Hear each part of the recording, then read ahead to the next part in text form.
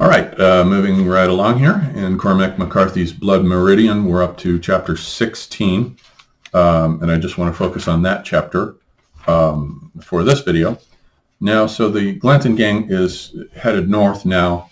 They're following the Santa Cruz River, which will eventually lead them to the Gila River, which at this time, before the Gadsden Purchase in 1853, was the boundary between Arizona and Mexico. And the Gila River then flows, which is part of the Salt River, then flows down and meets the Colorado River at Yuma. So the confluence of those two rivers meet there at Yuma, which then the Colorado forms the boundary between California and Arizona, just as the Rio Grande at this time forms the boundary between Texas and Mexico. Now these rivers are very important because the Colorado River flows down from the Rockies, and there's a little Colorado that flows off it. Where the scene took place, recall, with the judge making gunpowder, as Tobin, the ex-priest, recounted it. He was making gunpowder near a volcano, and the little Colorado is in northern Arizona, and there are craters there, as well as dormant volcanoes. The artist James Turrell bought one, a dormant volcano, and he's building a big installation there. So the Colorado then flows all the way down into the Gulf of California.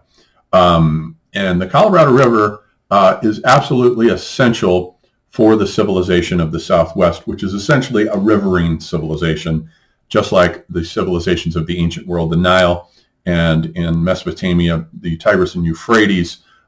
Without the Colorado River, Phoenix would not exist. So Phoenix is a kind of city-state that is riverine and is almost entirely dependent on the Colorado River for its water, as is, to a certain extent, is Los Angeles, although William Mulholland figured out a sneaky way to build a 200-mile aqueduct to steal water from the Central Valley from farmers and bring it down into Los Angeles, which gets most of its water there. Los Angeles then is also a riverine city-state. And Mulholland, by the way, as a footnote, built the St. Francis Dam in the 1920s, which was part of this aqueduct, which then collapsed, and the water flooded down and drowned an entire town and killed 431 people.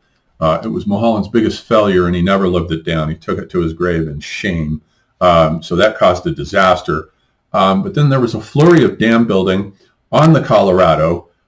In Arizona, the Salt River Project was brought into being, and I grew up right near the Salt River Project, near Papago Mountain, right near the Salt River Project, which came into being to build the Roosevelt Dam. And the Roosevelt Dam was constructed between 1904 and 1911, and it was the largest dam of its time. I think it was 280 feet. Arizona, by the way, was made a state in 1912. And then so we have that dam, and then under FDR, we get the age of gigantism, the building of the Golden Gate Bridge.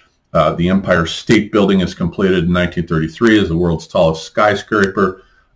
We get all this gigantism, including Hoover Dam, which now is 726 feet, and it's built way up north, dams up the Colorado, dries up the Salt River, which is an empty riverbed, and the Salt River, which turns into the Gila. The Salt River flows sort of horizontally from east to west, and it too brought in the riverine civilization of the Hohokam. The Hohokam, along with the Anasazi at the Four Corners and the Mugian in New Mexico and Mexico, are the three great cultural amoebae of the Southwest.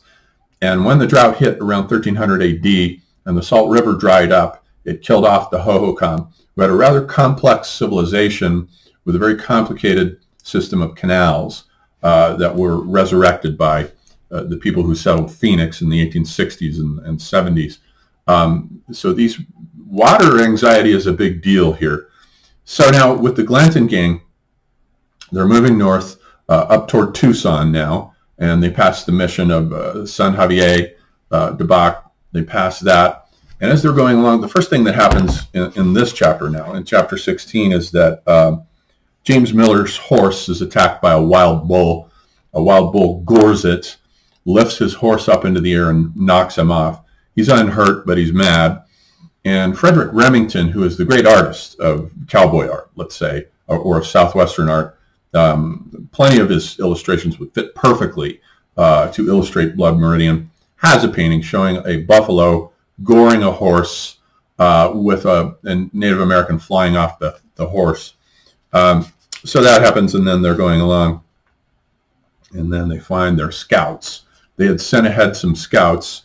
The remaining Delaware, the one who had to club to death the other two Delaware who were wounded, he was sent along with Gilchrist and the Van Diemen Lander, and here they come across a Palo Verde tree where all three of these guys are hanging upside down, like an upside down crucifixion, kind of like Peter was crucified upside down. So they're hanging upside down with their entrails, their guts slit with flint and entrails hanging out. So they see this and they know it's a bad omen. They're supposed to be hunting Apache, but they no longer really have the strength to do so. And they come upon the outskirts of Tucson then, where they meet a gang of Chiricahua Apache. They no longer have the strength to attack them. They don't even bother. And they come across, their leader is Mangus Colorado, whose Indian name is Red Sleeve, actually. He's based on a historical character. He's a real character. So they meet him, and one of the horses then bites the ear off of one of the Apache's horses. And blood is squirting out. So it's a major offense. It doesn't cause a battle, but Mangus Colorado tells Glanton and the judge, you have to pay for this in whiskey. We need whiskey. And they say, we're out of whiskey. We don't have any. And he says, go into the town and get some. That's the debt that you owe us, or else. So now they can't even fight the Apache. Now they're scared of them, actually, because the Apache will end up massacring them if they don't pay this debt.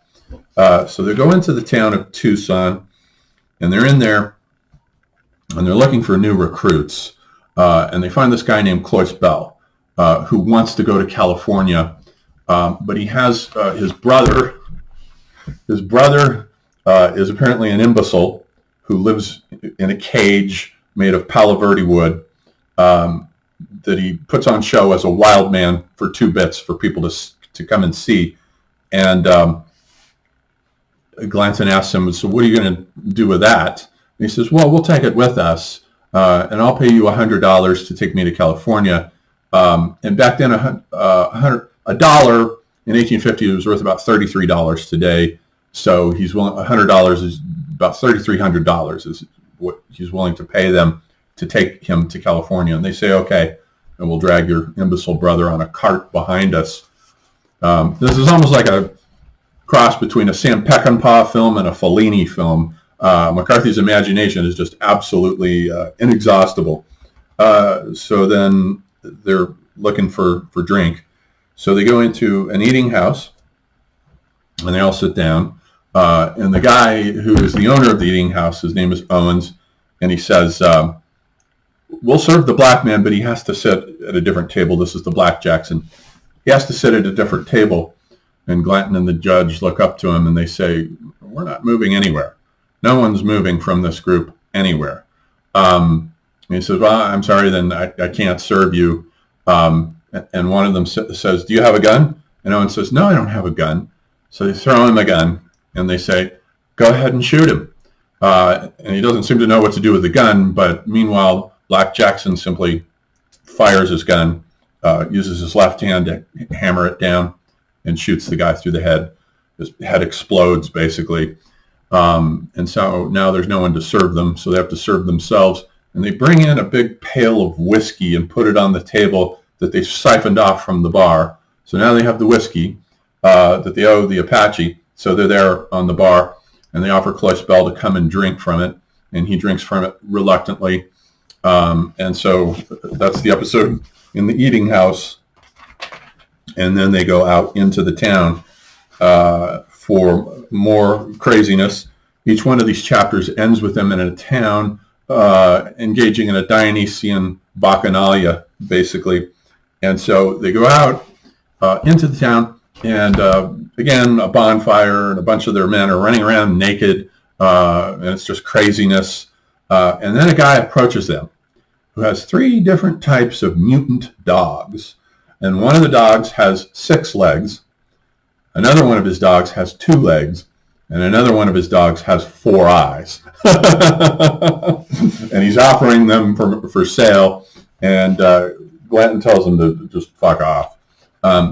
This is, of course, possibly a book reference to the book of Revelation, where we have the lamb with 7 horns and 7 eyes, magnifying the 7 powers of God out into the world.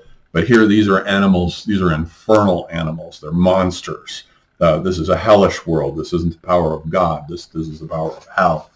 And to cement that fact, then, in the next paragraph, we have the judge now playing a fiddle. The judge plays the fiddle, just as I had compared him earlier to Meridian McLear, who was also a master of the harp. But here, there's a tradition that the devil plays the fiddle. If you recall the Charlie Daniels song, "The Devil Went Down to Georgia" from 1979, to engage in a fiddle contest with another guy, and he loses, and the guy wins a gold fiddle. And then that's reworked in the 1986 Ralph Macchio film called Crossroads, where it switches to electric guitars, and the guy has to play a contest with the devil using electric guitars. But the tradition is that the devil plays the fiddle, and Judge Holden plays the fiddle. And in one of the last scenes of the book, he plays the fiddle as well. So we're in hell here, and Judge Holden is clearly a variation of the devil. Then we get this last paragraph in this chapter with the blacksmith. He's called a farrier, but a farrier it's a type of blacksmith, where he has this meteorite, and this is apparently based, according to John Sepich, on a real meteorite that a blacksmith was using as an anvil. And so it's a kind of a U-shaped meteorite, iron-bearing, that he's been using as an anvil, and several of the people make a wager to see if the judge can lift it. And he can. He lifts it up atop his head and holds it up, like Atlas, note, holding up the globe of the earth above his head. So he holds it up, and then they wager him to see if he can throw it. And they draw a line in the sand and see if he can throw it. And, of course, he throws it past the line by about a foot, wins a bunch of money that he doesn't share with anyone else. Of course, these men are all greedy and they're all self-interested. Nobody's going to share anything with anyone. And that's it. So once again, a reference to the mineralogical realm here, the metallurgy, mineralogy. This is the realm of copper and gold and silver and mining and metallurgy, and all the metaphors are elemental. Then we have the 2 rivers, the Rio Grande and especially the Colorado, and the anxiety over water shortage. So these are the elemental realm that McCarthy is dealing with in this novel. So that brings us up to chapter 60.